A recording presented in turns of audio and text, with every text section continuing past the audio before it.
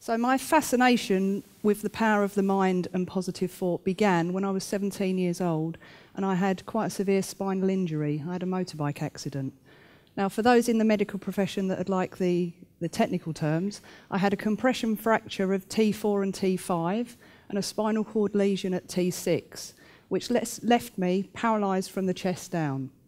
Now, when I woke up in intensive care, the doctors told me I would never walk again. And as you can see, I'm still in dispute with the medical profession over that one because I seem to be on my feet. I was very lucky, though. I grew up in a family where our main phrase was, there's no such word as can't. And that one-liner has led me down a very interesting, diverse path of learning and opportunity. Now, when I think about being optimistic, until being invited to come and do this, I'd never really considered the subject. But when I look back on my life, I found that I am actually a very optimistic person. And any problems that ever arose in my life, I would always have the metaphor of every cloud has a silver lining. And I would always try to find some positive out of it.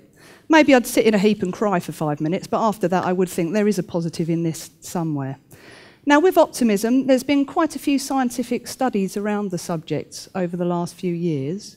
And the most recent one that I have read that I enjoyed was The Science of Optimism by Tali Sharot. And in Tali's book, she says that we are hardwired for hope. And I really like that phrase. I like that. I like to think that we are actually wired to be hopeful as human beings. And optimistic people, they tend to live longer, be generally happier, bounce back from failure very quickly, and they tend not to suffer from stress and anxiety because they're not continually projecting fearful thoughts about their future into their daily lives. And being optimistic and stress-free is very beneficial to the body as well, because when you are stressed and anxious, you tend to produce a chemical in your body called cortisol. And if any of you know anything about cortisol, it's one of the most damaging chemicals that we produce internally. And it can lead to many forms of disease in the body. It weakens the immune system. It can interfere with bone formation, which later in life can lead to osteoporosis. It heightens the blood pressure. And it does many, many other things that are quite harmful. But there is a light at the end of that tunnel. There are some wonderful ways to lower your levels of cortisol. So what better excuse to go out at the weekend and dance, listen to some good music, have a laugh with your friends, add some humour in your life, and then follow it off at the end of the weekend with a nice visit to a spa and get a massage. And all of these wonderful things will lower your levels of cortisol. So there are 3 basic things I do in life to keep myself off of the negative thought train. And number 1 is I try to avoid the use of the word I can't. Because your body loves to support you in everything you do in life and anything you ask of it, if you want to do something and you're already thinking, I can't do this, I'm not good enough, I'm not fast enough, I'm not strong enough, I'm not clever enough, your body basically will say, fair enough, it packs its bags and leaves without you and just leaves you to it. Now, I was shown something a few years ago called a muscle test, which is a quick and effective way of demonstrating to someone how that process of thinking I can't depletes your resources before you've even started. And due to time restraints, I'm just going to pick someone quickly out of the audience to help me with a brief demonstration of a muscle test. So, can I just have one of the TED volunteers? Can I grab you, please? If you'd just like to come down here for 1 second. People always have that shocked reaction when you pull them out of the crowd, but this... So if you just stand next to me, and if you just face the audience. And this, you can use this to test any positive or negative response in someone.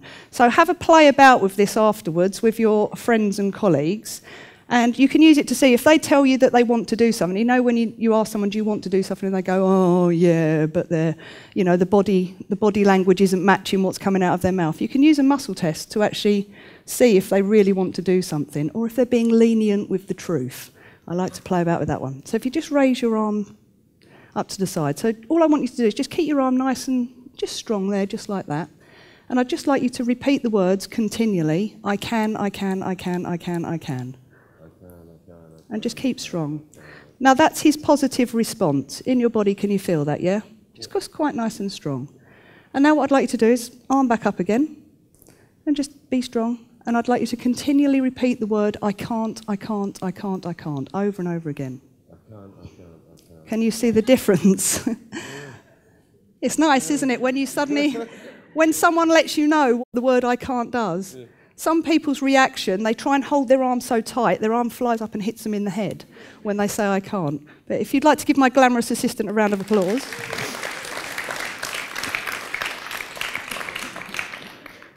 As you can see how that works, I like to play with that 2 or 3 times so people really get a sense within their body what they do to themselves when they use a negative command.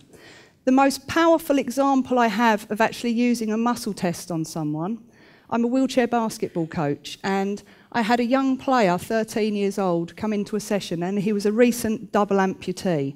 Very sad lad, didn't really have a lot in his head to live for. And during the session, the first 10 minutes I spent listening to him with everything I asked him to do. He was just saying, I can't, I can't, I can't. And I thought, enough of this.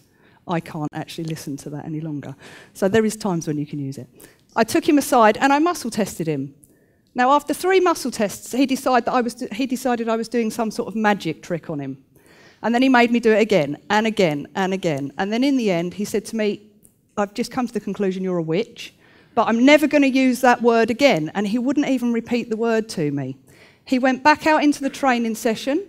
He pushed around. He encouraged everybody else. He had no idea what he was doing. This was his first training session. But he had a smile on his face and he was actually enjoying himself. Now, I thought no more about it. I just went home, came back to training the next week, and this young chap came straight past me, gave me a big high five, big smile on his face, and went and joined straight in with the session. And his parents walked over to me and said, excuse me, coach, can we just have a chat with you for a couple of minutes? And I was like, yeah, of course you can. And they said to me, what on earth have you done to our son? And I thought, oh, no, what have I done to their son? It was like, oops. And they said, no, we're only joking. They said, we just wanted to thank you. We went home after training and we said, Jamie, do you want a drink? And he said, yeah, I'll go and get it. Normally you have to do everything for this lad.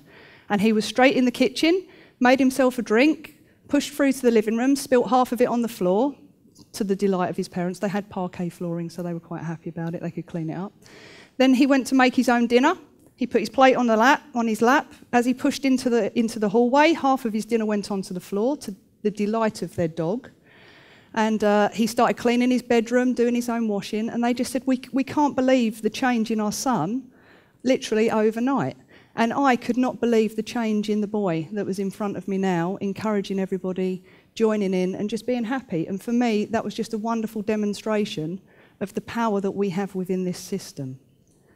So the second thing I like to do to make sure I stay off of the negative thought train is to be very aware of when I use the word I don't.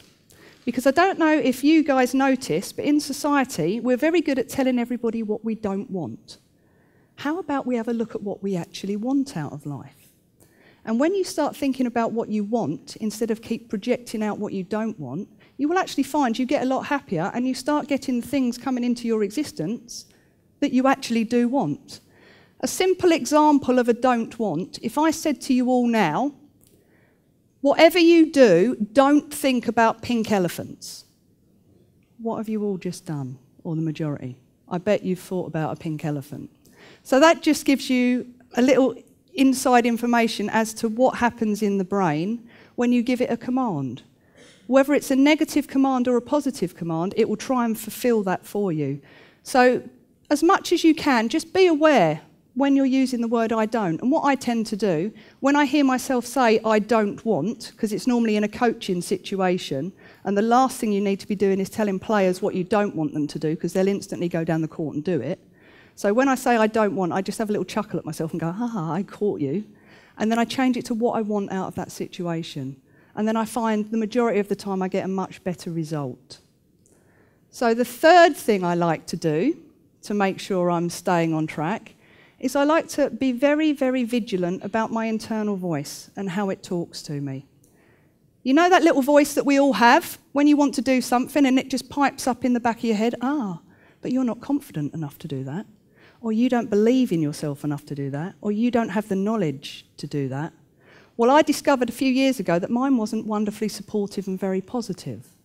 And a good friend of mine showed me a very simple way that you can listen to your voice and then change it to however you want it to sound. Because I'm sure we'd all like something in our heads that's motivational and positive and backs you up rather than puts you down before you start. So, what I'd like to do with your permission, just for the last few minutes, is I would like you just to join in a little mass experiment with me, and we're going to have a brief listen to your internal voice and see how it sounds, hear how it sounds, notice how it feels, and then change it to what you want. So if you just all take a lovely long deep breath and just let your shoulders drop and just allow your eyes to close, because it's nicer to do it with your eyes closed. And then I'd like you all just to think about a situation that may be bothering you a little bit, something you'd like to do that you're slightly unsure of. And just have a listen to how your voice talks to you about that situation. Is it already positive and supporting? And if it is, wonderful, keep it like that. But if it's not, if it's slightly reprimanding, or it's a bit like a regimental sergeant major, or it's not being very supportive, I'd like you now just to play about with the tone of it to start with. Take it up the octaves, make it really high-pitched, listen to yourself in a really high squeaky voice, and then just drop it down really, really low, take it down to some Barry White tones, and just see how that sounds down there, and just notice how it feels in your body. And then just hear yourselves say some really nice things to yourself. Tell yourself how good you are, how great you will be at whatever it is you want to do, how successful you already are, how confident you are, how much you believe in yourself already. And just notice how that feels in your body. And just find now, just go up and down the scale, and just find a nice tone that you like. Mine's pretty much as you're hearing me now. It's quite chilled out and quite relaxed, and it's very supporting. So just find that nice voice in your head now that you like to listen to, something that encourages you. Maybe some of you need a bit of regimental sergeant major in your life. And maybe you just need to feel relaxed and happy. And when you find that nice tone, just now, inside yourself, just ask your higher self to set that. And say, this is now how I wish to support myself internally. And then just take another couple of lovely, long, deep breaths. And just allow that feeling to settle in. And know now that your voice should, in the future, support you how you've asked it to. And then when you feel comfortable, just allow your eyes to open again. And come back to me here.